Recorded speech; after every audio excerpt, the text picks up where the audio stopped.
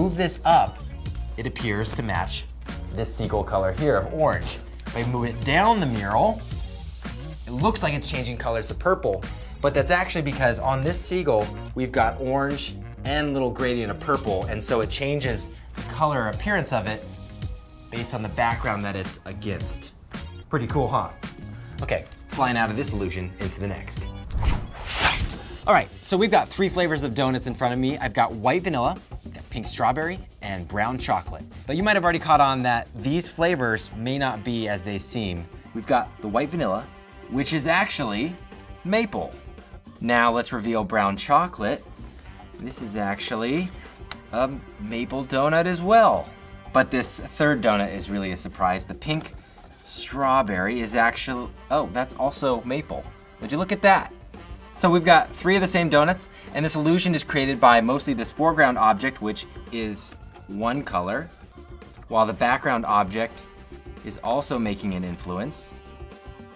What's also interesting about color is it can alter your mind's perception of the taste.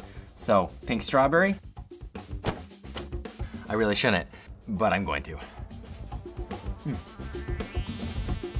So for this next illusion, I've got a regular stoplight, and this is gonna demonstrate how important color is to be seen in context. So I've got a green, blue, and a red overlay, and here's what I want you to do. I want you to look at all the stoplight colors and tell me if you see any gray lights. Count them up, comment below how many you're guessing, and now I'm gonna reveal.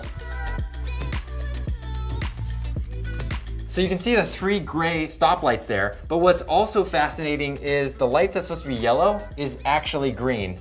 This light is supposed to be red and it's actually purple. This one is supposed to be yellow, but it's orange.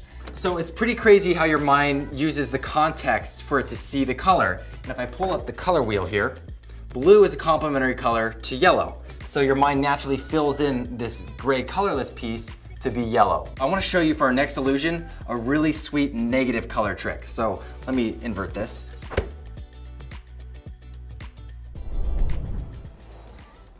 The interesting thing about your vision is when you stare at an image long enough, you start to see what's called an after image, and it's kind of like a ghostly image of the one that you're staring at. And so what I want you to do for this next illusion, for you to experience that, is stare at the center dot. And you're gonna stare at the center dot for about 15 seconds. You're gonna wanna make sure your video is in full screen for this part. So stare at this marker in the center of the image and try not to blink. Okay, so you're staring, don't get distracted, and I'm gonna count down. I'm gonna count down from 5, and when I get to 1, I'm gonna snap and the image is gonna change. Ready? 5, 4, 3, 2, 1. Keep your eyes on the center dot, but have the colors in the image become more normal. Try moving your eyes around and you'll notice that the colors that you think you're seeing are actually not there. In fact, if you look around, everything is in grayscale.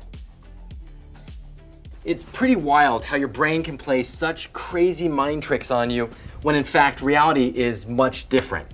For this next illusion, I'm gonna go to the computer because I'm gonna show you a little animation. First, let me turn it to color. So I want you to stare at the middle blue duck and don't look away from that middle duck.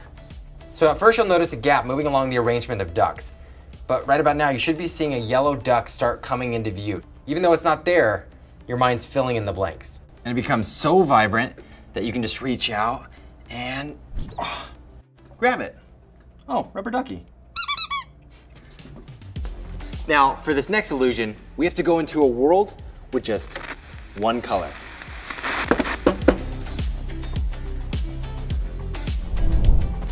Wow, so I am in a monochromatic room right now, which is really trippy because I actually look completely desaturated because of this special light, which is only emitting one wavelength, amber.